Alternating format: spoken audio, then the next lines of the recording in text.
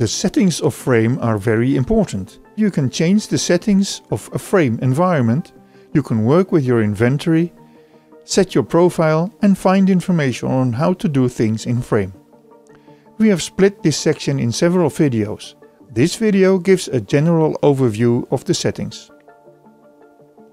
To open the settings, you can either click on the settings button at the bottom or the icon at the right top. These settings are different for people that logged in as a guest.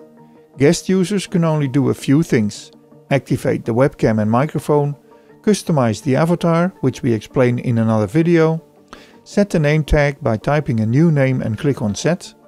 You can browse the How-To section, which is a very long list of tips and tricks. And you can get started by creating an account here. How this is done is also explained in another video. Users with an account have many more options, which are divided in sections. The Frames section shows you all information about the frames you own, frames that you are a member of, and frames you are an admin of. Both member and admin are about other frames that are not yours. An owner of a frame environment can make you an admin or member of his frame. And here you can see if you are on this list and also click on the link to go there.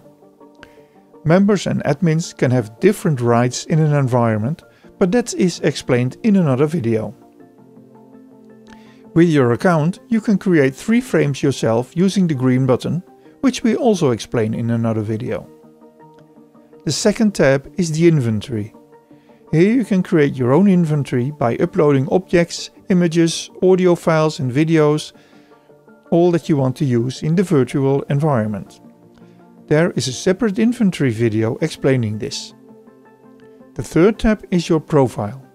Here you can customize your avatar, set a photo for your profile, your name, status, your company and your LinkedIn and Twitter account, and you can set some user preferences like the language that you will be talking in. That's very important for the closed caption of Frame to work properly. The translation language is best to set to none. If you need it, there are other ways to change that. You can set this program to share your location to connections so others that you are connected to can find you. Allow voice transcription, which is for the closed caption, and there are some experimental features. The start screen capture can make a video of the things you do in Frame. This will also be explained in another video. Well, these are the main things you can find in the settings. We have created additional videos where we explain more parts in depth.